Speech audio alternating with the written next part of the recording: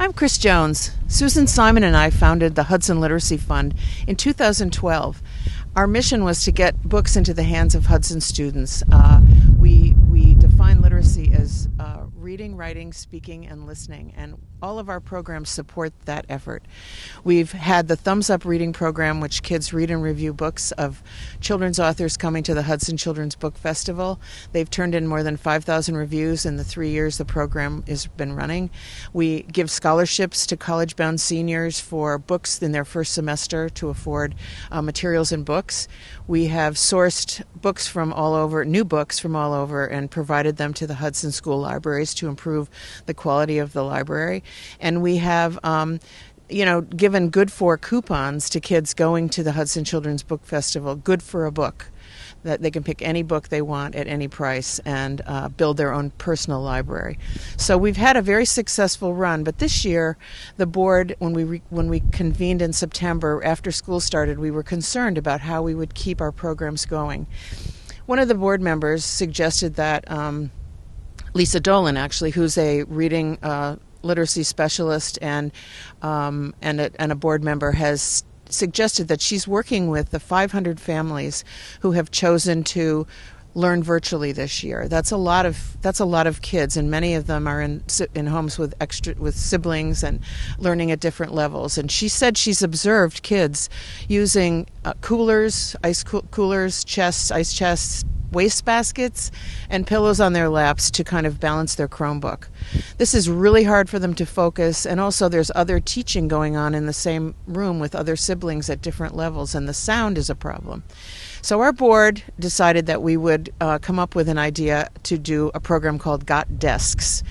We offered the idea that it would be good to provide a foldable, collapsible little desk that a student could use as their desk, an earbud so they could block out the sound, and a sticker so they could personalize the desk.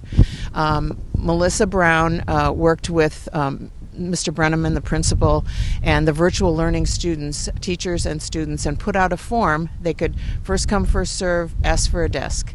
And in a little more than a week and a half, we had almost 100 desks requested.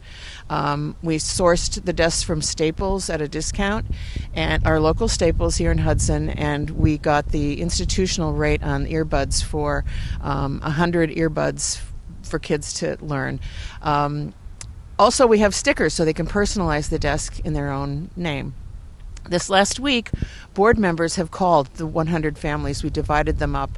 100 families got called and told that they were getting a desk. And I have to tell you, it was thrilling. They're so excited to have the desk. The kids are excited. The parents are excited because they're working really hard to get the kids to focus. So we think this could be a really good thing. If there's a greater need, we will launch a campaign and let the community support 1, 2, 3, 4 desks if they want to support a desk. And that will be coming soon. We'll get that word out very soon.